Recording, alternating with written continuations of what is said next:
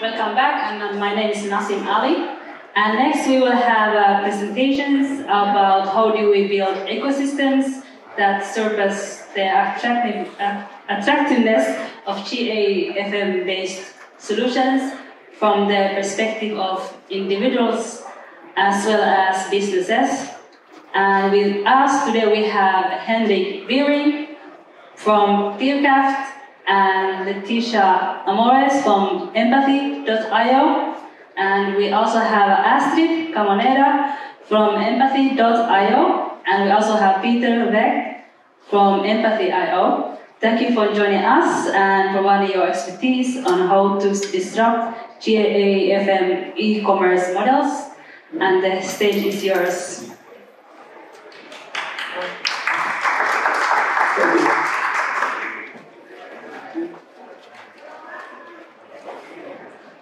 I'm from PEERCRAFT, and I've been working with identity management for 15 years approximately, but recently found out that we're doing it the wrong way if we want to achieve what we want to disrupt the GAFAM business model.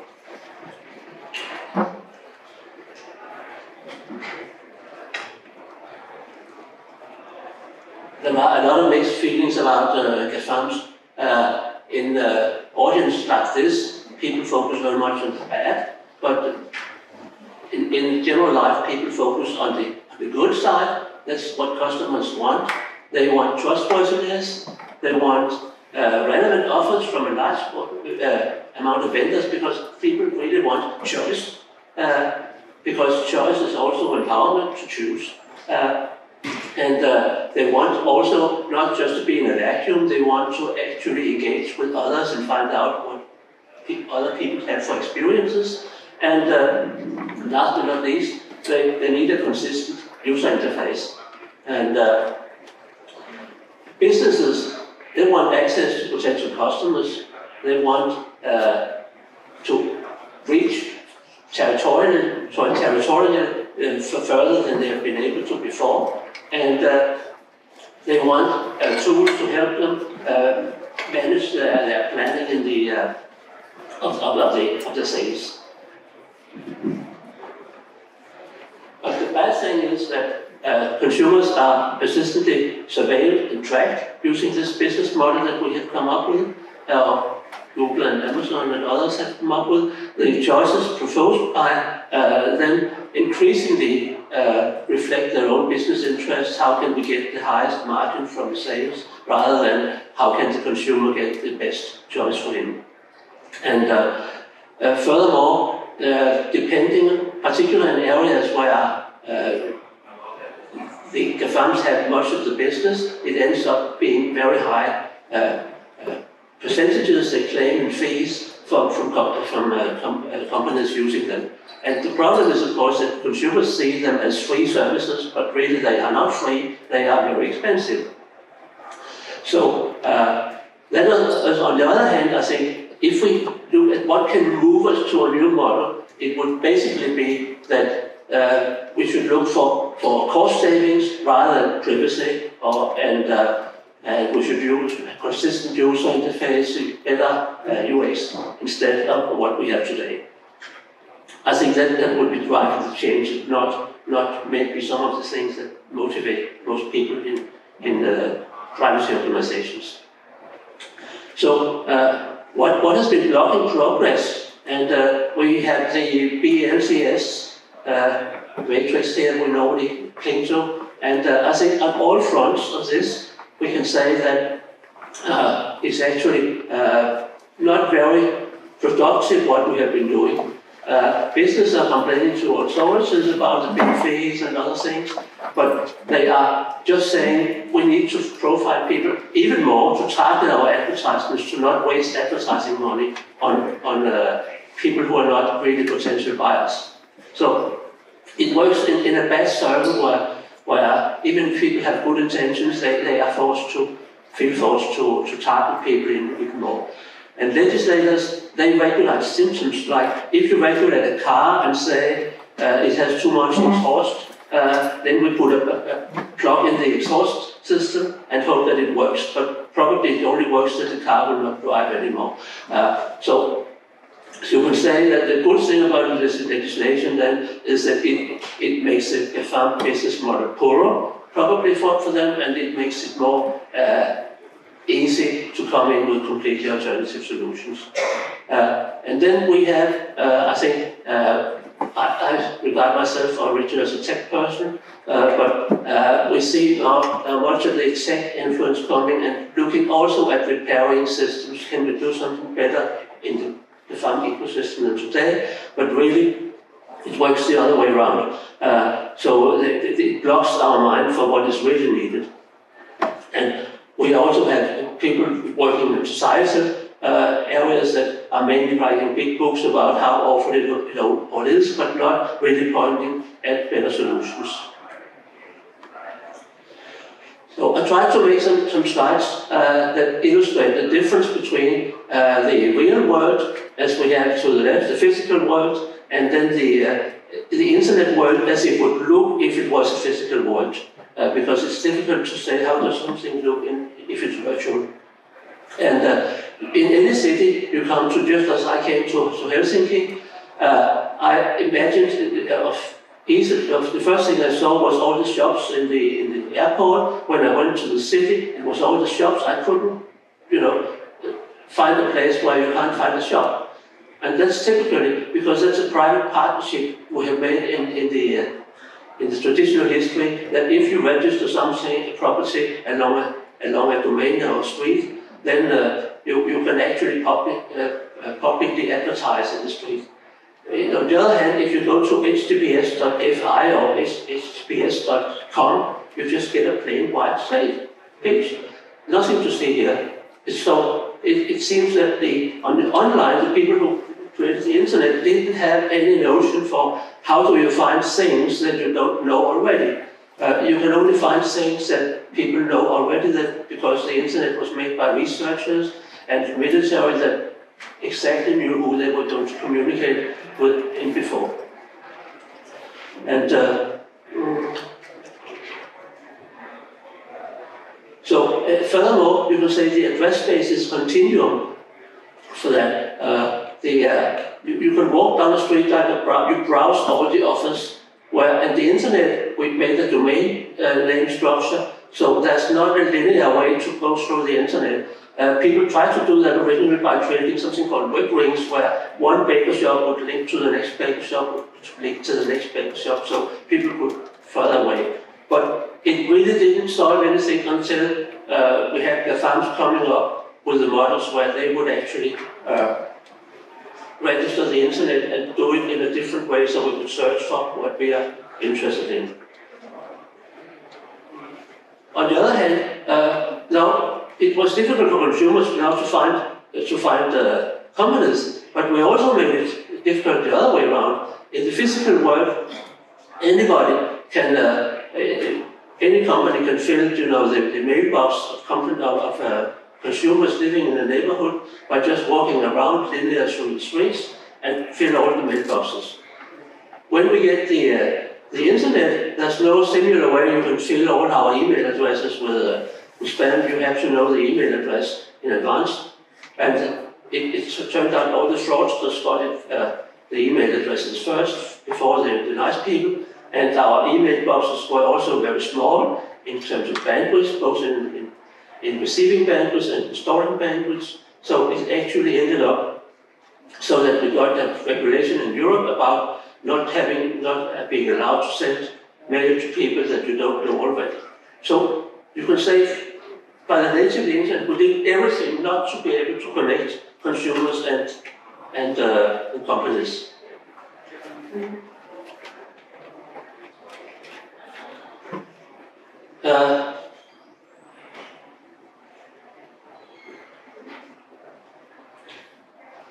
Here we see to the left a marketplace, like it works in the real life. We have many people discussing and debating. It's a negotiation where supply and demand needs are exchanged. Where, as you see how it has been developed with the web shops, it is now mainly so that they function as vending machines in the physical life, except that in a normal vending machine, you have a bearer token, you go and put a coin in the vending machine and you get something out and you can walk away. You don't have to fill 5 pages or read 5 pages and sign and that you have read the terms and conditions and privacy policies, because there is none. And so that's another thing. How can we create an internet where we don't have to accept policies and privacy policies for each vendor we address, rather than just walking around between everyone?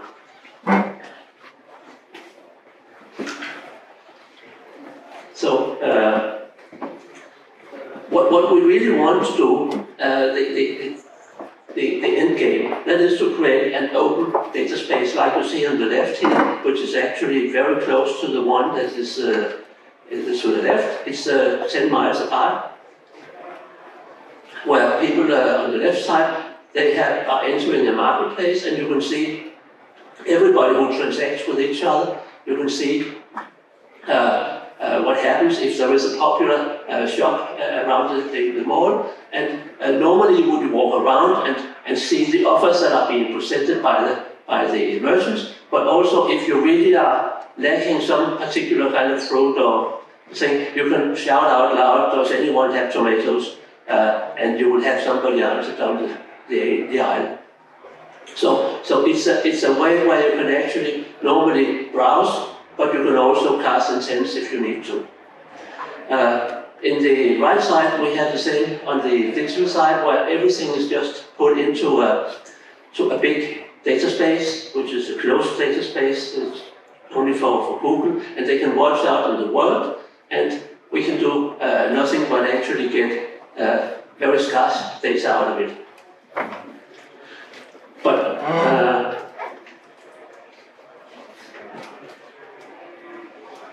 so how do we address the core problem then? The GAFAMs have really provided the discoverability function we need so that we can discover each other.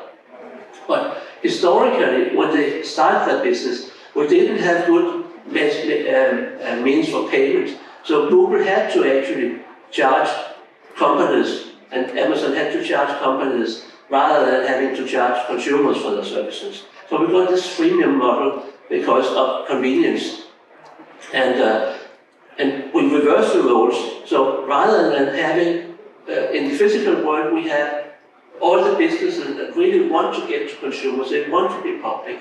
And we have consumers that want to have certain privacy, but we turn it completely around so that still we don't have the possibility to find companies unless we go into this ecosystem, and we find them by actually having the companies pay a large fee to get access to us.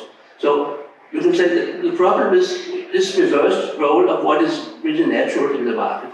Rather, we would have to say that companies should be able to have publicity, and a person should have privacy to the degree they want.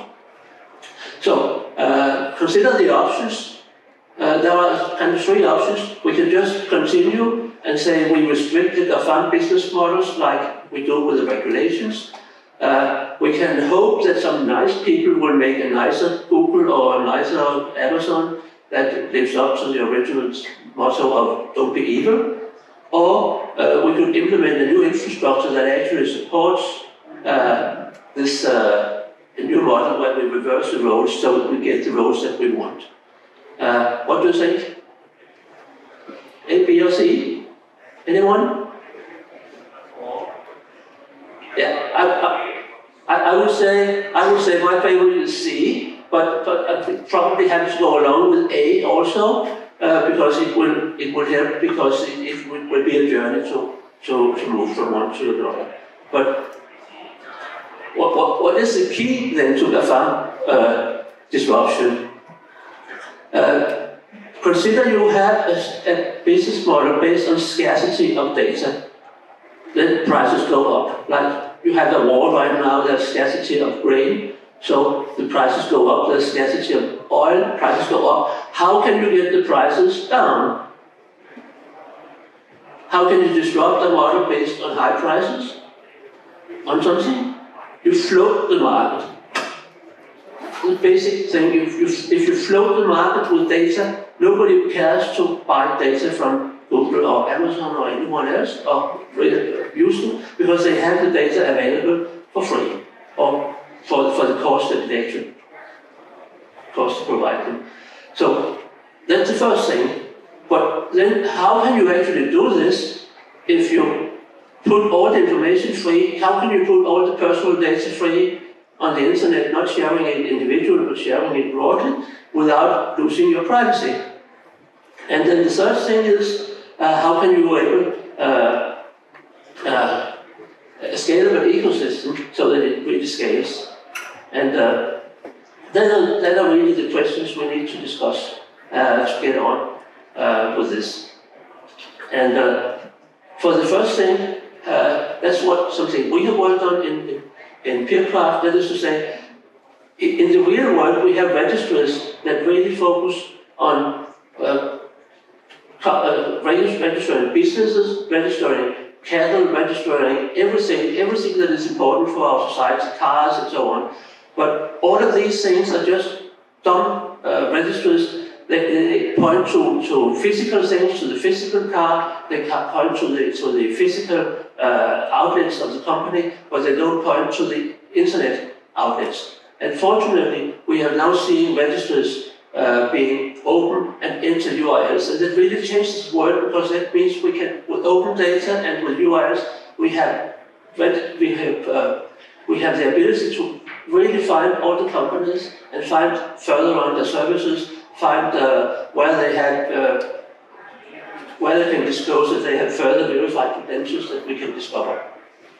So we have done some of this, and I wouldn't get into it because it's a separate presentation, but I will just go on and say, with the structured information exchange, and Google has actually worked quite hard on that, and Amazon, we have gotten the GS1 with the Biering number, so we can now compare products from different vendors easily. And a lot of ontologies they have developed, and then we have consumer privacy.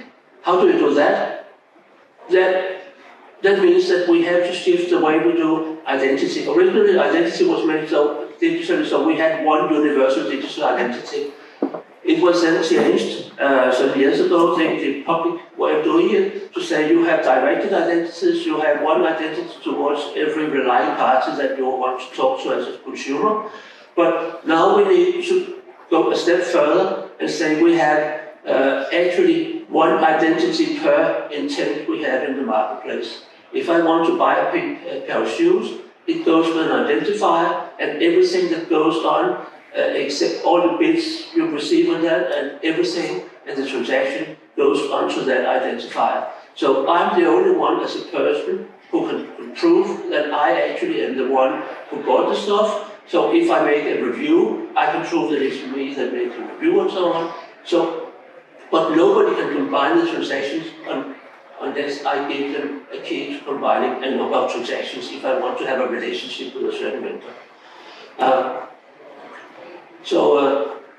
That's I think is a cornerstone in the development of what we should think of when we say EID wallets and so on. That we should think about really having what's called ephemeral identities or individual identities. And we should have a scalable ecosystem. That means that we need all the intelligence that now is with Google and Amazon, that has to be moved out to companies on one side so they can find out what customers to choose. And we have to have also increase the attention span so that my operator and me can find out between a very large amount of offers which one to sort out for my visual presentation so that I can choose at the end. And so what we're trying to do now is to set up a project where we have people working to contribute with different items of this. So we have been working with this distributed business discovery. There needs to be people working with verifiable credentials and reputation management, data presentation for businesses. So how do you actually present your data to the data space for optimum sales, and we have a whole business that are actually working to help people work with Google and Amazon, so-called sale and sell management. And so that's a business already there. We just need a public channel instead of private channels for outlets of data. And then we need transactional identities for consumers, which I mentioned. Consumers must, agents must pre-select the messaging options that you have among a large number. And we need, of course, logistics and finance handling and ecosystem governance in people also. So I think that's, if you're interested in one of these areas that will contribute, we would very much like to talk to you, and it's open. So I didn't present any very deep, specific technical things because I want to keep it so open for discussion. Thank you very much.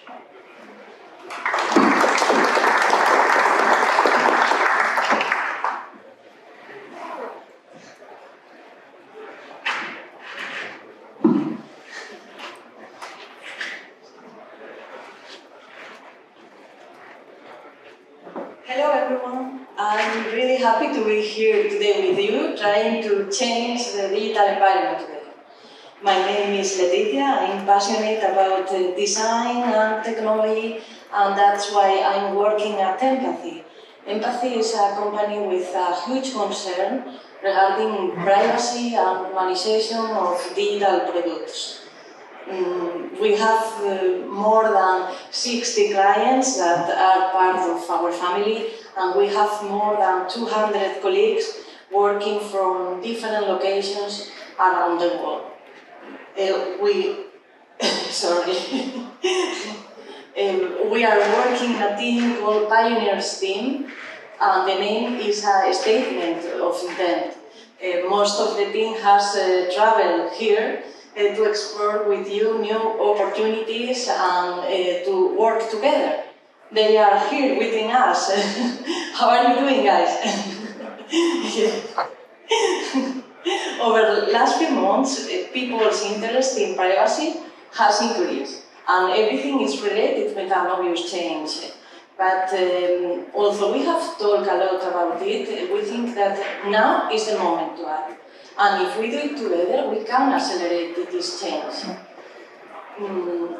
Our vision maybe is more from a business perspective, but we need your collaboration to make this challenge a reality. We need you. We want you to have some help to make real our dream. To share our ideas, Astrid will explain a bit our idea from a technical perspective. Or yours, Astrid. Thank you. I'm Astrid. I'm a backend developer in the Pioneers team, and so I'm going to explain to you a bit about how our project works called My Account. In the last few years, there has been a distrust between the user and their online experience because they don't understand how the data is used, even if this data is used ethically. This is because we believe that the treatment of data is explained in very technical, abstract terms.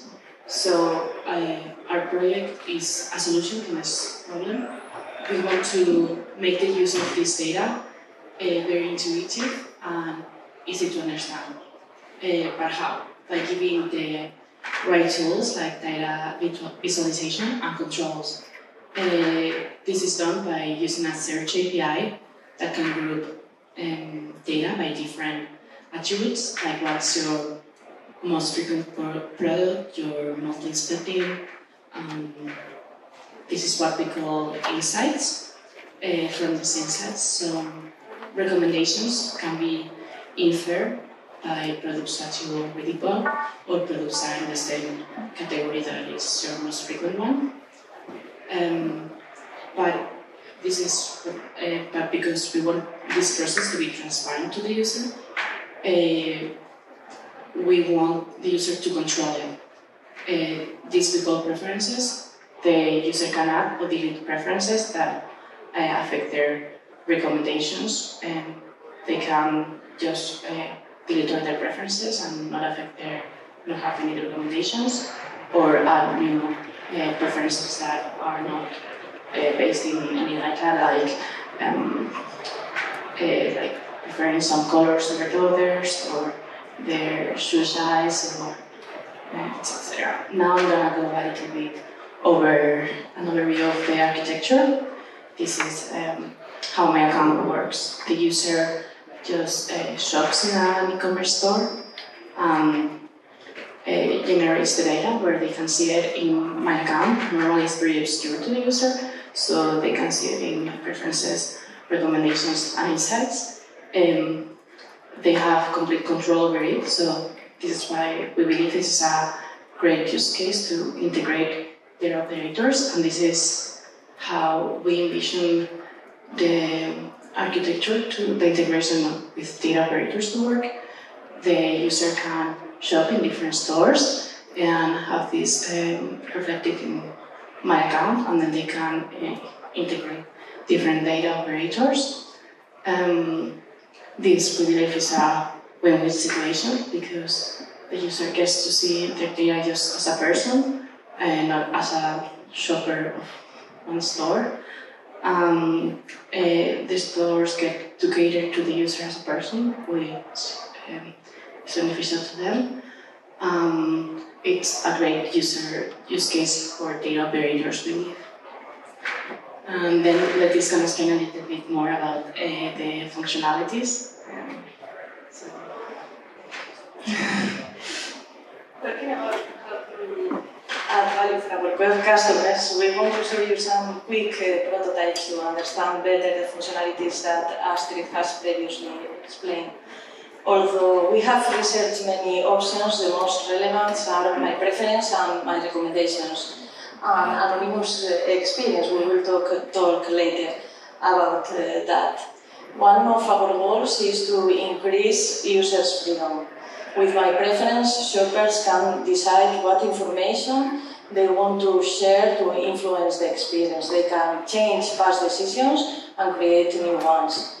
They could add more information through data operators or not share any if they don't want personalization.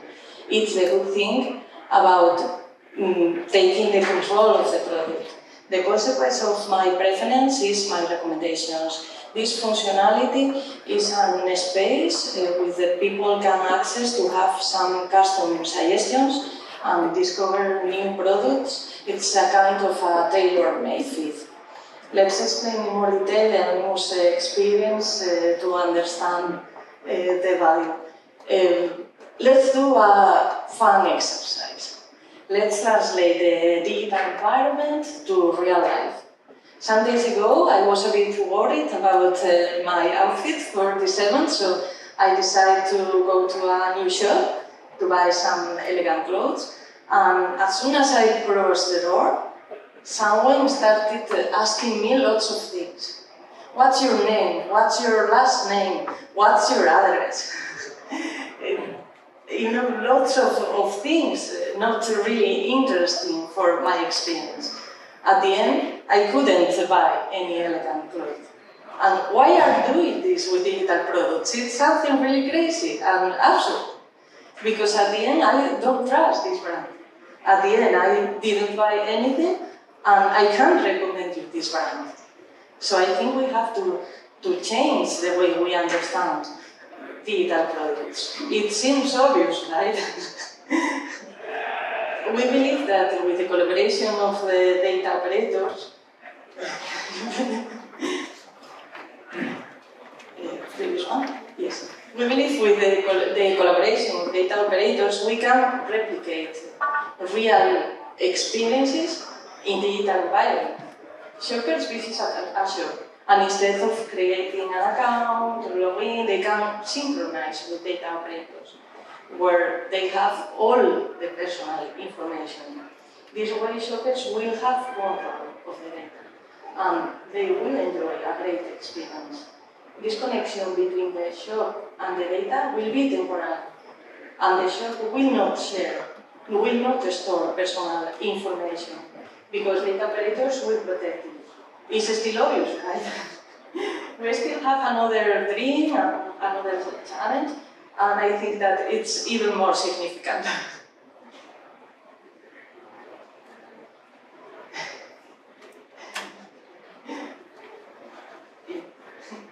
We are looking for interoperability.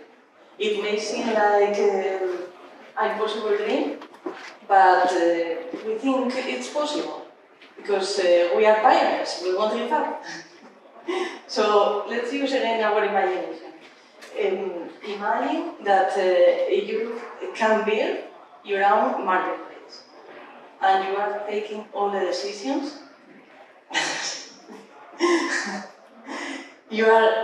Imagine this situation, a shopper visits a new shop and has to create a new account again, wasting time adding preference already added in other stores. So that's when data operators come to play. The shopper within the account has an option to synchronize and the previous data will enrich the experience. The past doesn't have to define the new journey. That's why the shopper controls preference to have complete freedom over the product. Imagine your own marketplace, sharing information between brands, but always with your control over the data. Thanks to data operators. Sounds great, right? This is how we imagine the future. Now Peter will be more focused on our vision. Hello. Yes. Thank you, Astrid, and thank you all for being here. So in these last few slides, I will talk a little bit more about the business side of things. My name is Pieter, by the way. For those who came in later, I'm one of the product owners at the entity, and my focus is on privacy. Before I start with my own slides, I want to share this quote that I found on the MyData site, which I think is familiar to most of you. And it reads that the goal of an ethically sustainable, human-centered way of managing personal data would always be the most practical and also economically profitable way for organizations to operate. And I want to start with this quote for two reasons. First of all, I think it really aligns with the values that we hold here at Entity, but also that we are a commercial company, and in order to survive, we have to create value and make a profit. And this quote to me shows that these two can go hand in hand, and in my opinion also should go hand in hand. So our presentation today is not just to show you our ideas on creating a more private web, but it's also a call to action, because we need your help to build this future. We cannot do this alone, and actually we tried, but apart from the technical challenges, we also found that building an end-to-end solution doesn't fit the vision that we have. So this needs to be a collaborative effort, so we can serve the interests of all the stakeholders. That means, in this case, both the shopper and the shop. So in these last few slides, I want to share our ideas on how we want to approach this. First of all, we have to take this step by step. To get stakeholders on board, we have to, whatever we build has to make sense from a business point of view.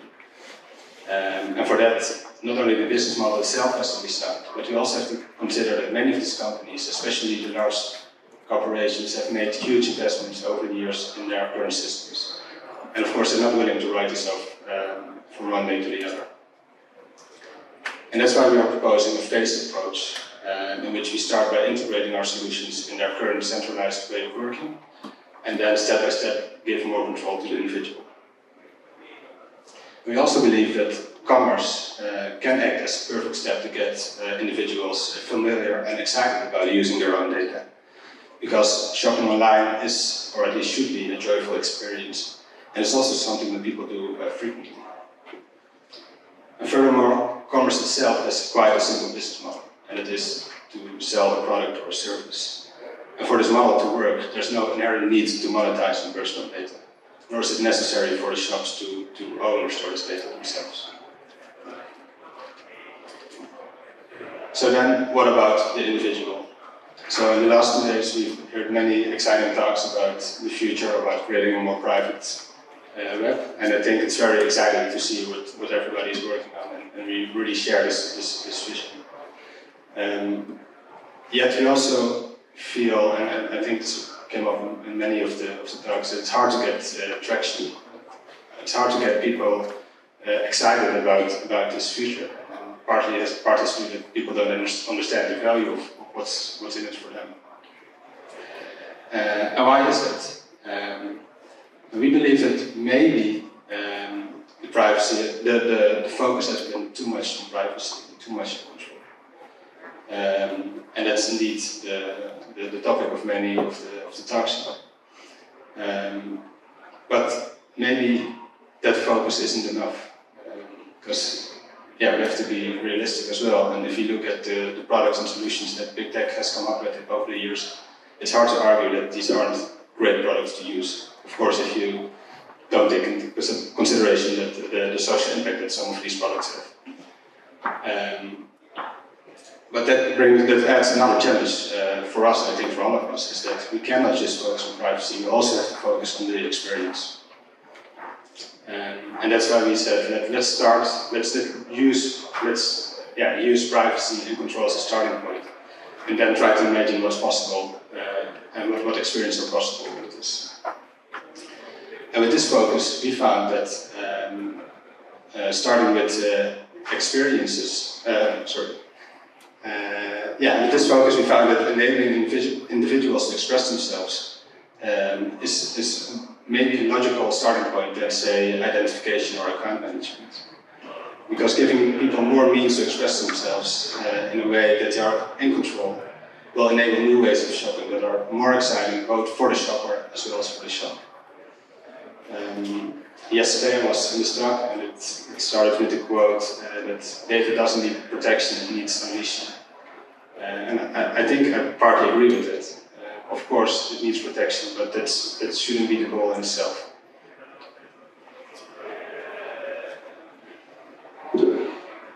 Then, as I said, this is something that we cannot do alone. And that's why we want to work with you. We want to work with the data operators to build this future that we have in mind. And we want to do this so we can enable our clients, the shops, to connect to individuals, so they can create a personalized experience that's more human, more controlled by the individual, and without the need for the shops to own this data themselves. Now, currently we're working on a proof of concept that opens up our search and discovery solutions to connect with different data operators. And as Leticia has demonstrated, we see two use cases, and it is with shoppers that already have an engagement with the shop, but also for new shoppers. And we think that this last one is especially interesting for our clients because it allows them to create a personalized experience with first-time visitors. But yeah, for this we need to work with data operators that can act on behalf of the individual, and you can act on behalf of the shop. And that brings me to the last slide, and basically a summary, and that is that maybe the logical starting point to get people excited is not to focus on identity, but on preferences and on allowing them to express themselves in a controlled and safe way. Then we can not only compete on privacy, but we also have to compete on experience. And finally, this is a collaborative effort. So before we go to the questions, I want to do another reflection. It was on one of the panel discussions yesterday. The question was asked, what would be the killer app to get people excited? Don't worry, I'm not going to say that we have the killer app, but I do think that commerce as an industry might be might have the killer use case to get people excited to own their own data. And that's it. Thank you.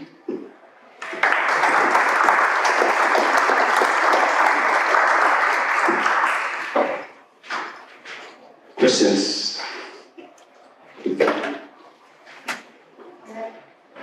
Hello. I would love to use your service. I simply love the idea. But one feature that I am really missing is a hate list. I may like 100,000 brands and I dislike 15 brands. I'd like to list those brands because, the models don't fit a chubby middle-aged lady, or the company is not sustainable enough, or whatever reason. I'd like to list those and say, please don't recommend these. Do you have this hate list feature? Actually, we have this as part of the concept that Leticia showed. We didn't go into much detail in the presentation, but I have my laptop so I can show you some of the ideas, but it's actually exactly what you're mentioning. Thanks for the question. More questions?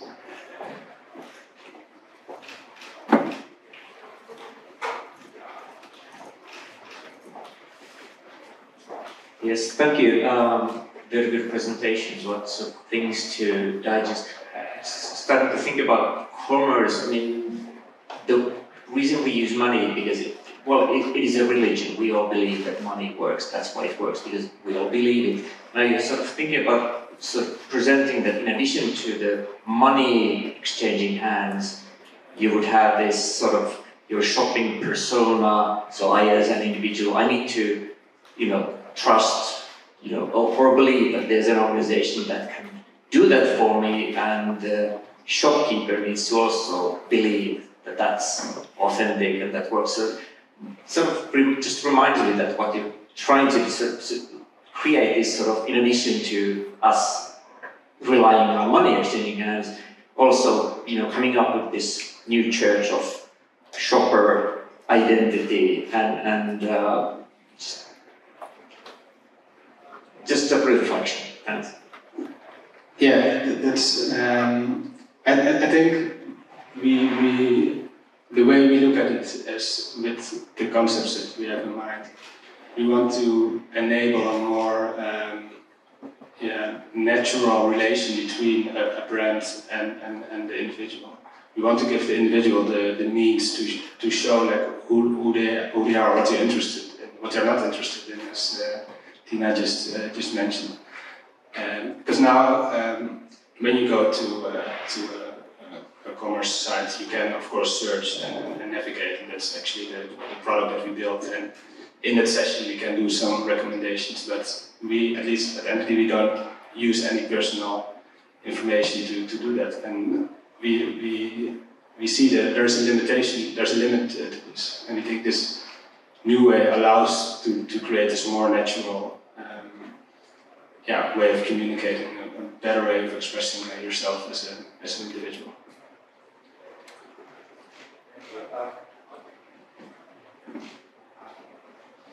It is, yes. Okay, thanks. A follow-up question, actually, just thinking that shop stuff had a vision sort of in my mind that your browser would sort of change color when you sort of adopt that shopping persona. And then I was starting to think that me personally, I might be shopping for myself. Then as a parent, I might be shopping for my family. I might be, doing the shopping for my underage child. I just think, could you probably have different personas that you can switch between those, have your sort of night mode and day mode, so to speak, and things like that.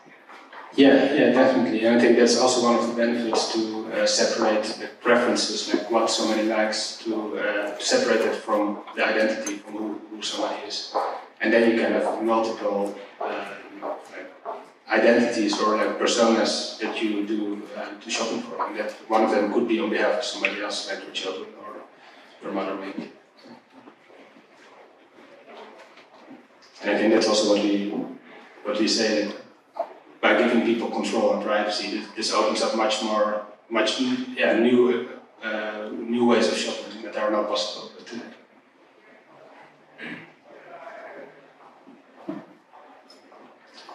No more questions?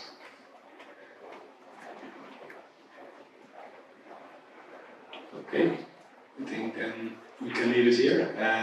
As said, we have our staff with us, so feel free if you want to see some more of what we are working on, and of course we're looking for partners. So thanks again, thank you so much, and enjoy the rest of the conference.